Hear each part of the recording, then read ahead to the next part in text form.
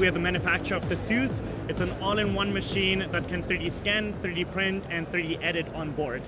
This year at CES, we are showing like our innovations. On the software side particularly, we have a search functionality where you can directly on the machine search for like a keyword, for example, trucks, and then our machine will instantly search through the databases on the internet like for these 3D models that have the name tag trucks in them, and then they show all these 3D model files, and you can directly on the machine print out these files that you can find on the internet. I think that's one of the big innovations that we bring on board.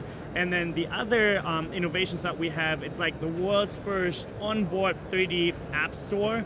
So you can literally customize anything from like little screws to like iPhone cases. You can build your own robots in a customizable program that we have on board. So you can do a lot of like editing, personalizing, you can put name tags on objects. I think this edit functionality on board of a printer is an industry first that we introduced this year to the market.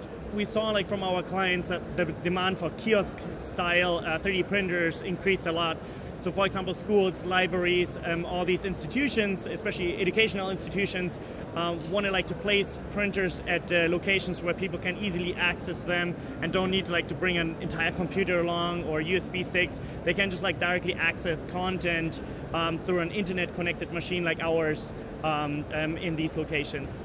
I would say like a lot of 3D printers focus like on things like how many materials can I print with, how fast can I print with it, but usability there was really no innovation happening. And I think through our inbuilt built-in computer and touchscreen, I think we brought 3D printing to a new level that you really have like standalone machines where the usability and user friendliness is a lot higher, because you no longer operate with little buttons on the machine where you only have an SD card and not a lot of interaction with the printer.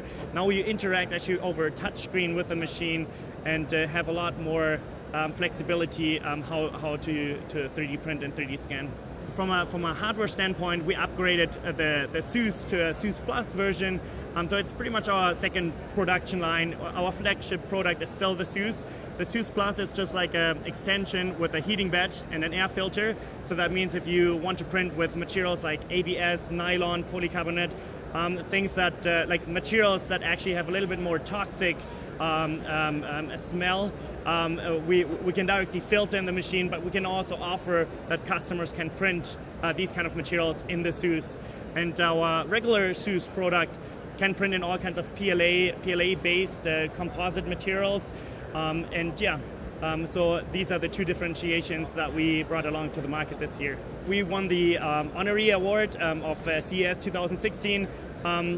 This award was specifically for the Zeus Plus, for the hardware extension, the heating bed, plus the air filter, plus all the software innovations, the search functionality and the app store that is all integrated in our Zeus production line.